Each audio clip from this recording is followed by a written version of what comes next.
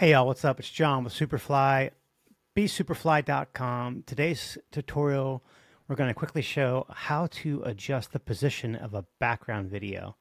A lot of times, we don't have to do much with the background video. Like for example, here on this site, this is nice and big. I don't mind that it's showing it from the top of the video because I got all the space to work with. That's great. Or same with like this video where it's just there's so much room that I don't have to worry about positioning it. But let's say you have a smaller section that's not as tall that you want to use a background video on, and you can see that shot's okay, but this shot I'm really missing some content down there. And if I go and look at the video here, to encourage leaders through our, you can see that light's way at the top, and I kind of want to show more of the three of them there. And so that's what we're going to do in this tutorial.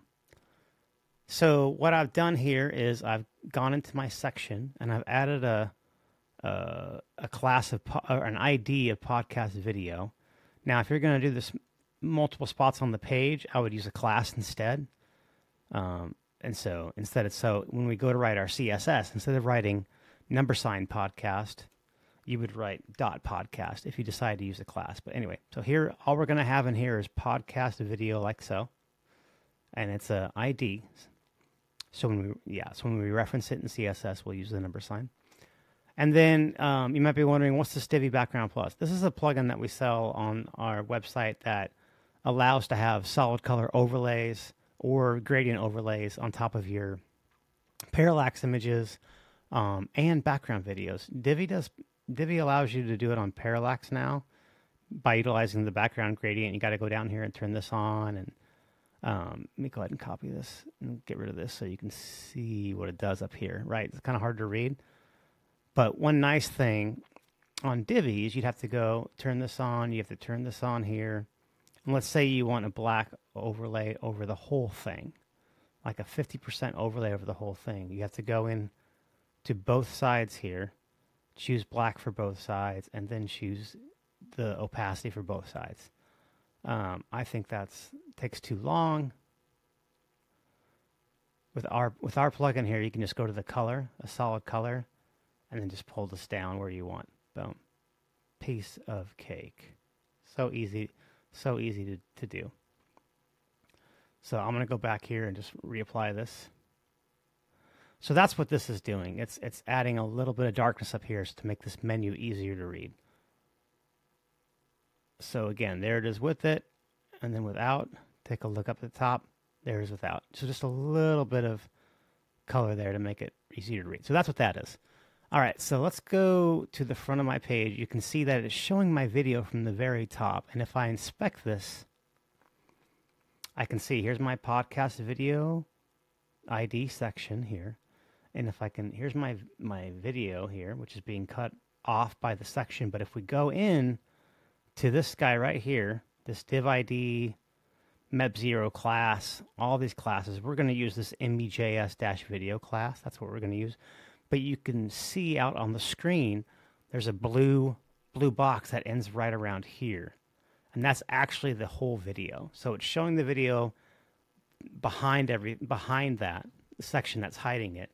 And we want to move the video up the page. And so what we're going to do is we're going to give this MEJS-video class. We're going to say, hey,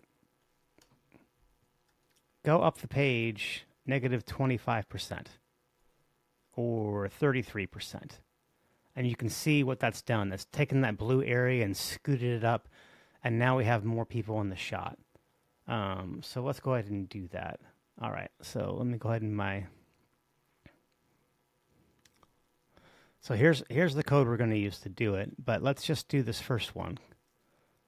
So I'm going to go into my CSS area here on the page. Now, normally I would add this in the Divi theme options area, but since it's a tutorial, I'm fine with adding it just to this page. Okay, so here we go. I put that in, podcast video, go to that video thing, raise it 33%, up the page, negative. I'm going to go ahead and save this.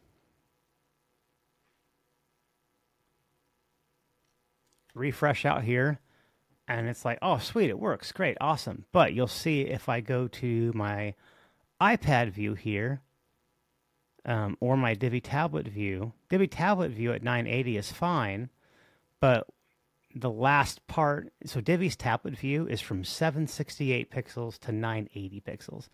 So at 980 it's fine, but if I go down to, 768, I got the space down here, and that's not going to work. So this is the very edge of Divi's tablet area, and so you see that 33% is not going to work. Let's move it around. 25%, that might work. I'm actually fine with 20%. I think I like that where it sits better. So -20 for the tablet. So here's our desktop, -33. Right here, this is our tablet. So when the browser hits 980, it's going to change it from -33 to -20. And then Divi hits as I mentioned, the end of the tablet range for Divi is 980 at the top, 768. Once it goes to 767, it's going to go into the mobile mode. So if I go down to a small phone here, and let's say I keep it at -20, you can see that my video's here. I got a background image here just in case, but the video's up here. That's too tall, and so I could try to dial this in exactly, but 0 is, for my case, 0 works perfectly. And so that's why here I've said, hey, once it hits Divi's mobile, 767 and below, let's just get rid of that. Let's do top 0. No more -20, no more -33. So that's the complete code. I'm going to hop over here and insert that in.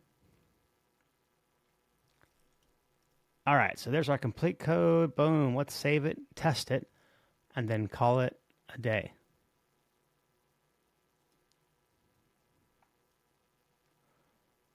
All right, so let me turn this to responsive mode here so we can just pull this out. I'm going to refresh. Great. So on desktop, it's sitting at -33% right there. That's what we want. Looking good. And then I get down to 980. Watch this number up here. I get down to 980, and now Divi's in its tablet mode, right? And so now it's saying -20 instead of the -33 because we're in tablet mode now. And then if I keep going past 767, so watch up here. Actually, I can just do this. So once it gets down to 767, it's going to kick into Divi's mobile mode. You saw the font sizes change. And now my deal's set at 0, which most folks, mobile phone's not going to be this big. They're going to be down. Here's a iPhone Pro level. So great. So that concludes this tutorial on how to position a background video in Divi and then adjust it for desktop, tablet, and mobile. I hope you enjoyed this tutorial. All right, y'all. Cheers.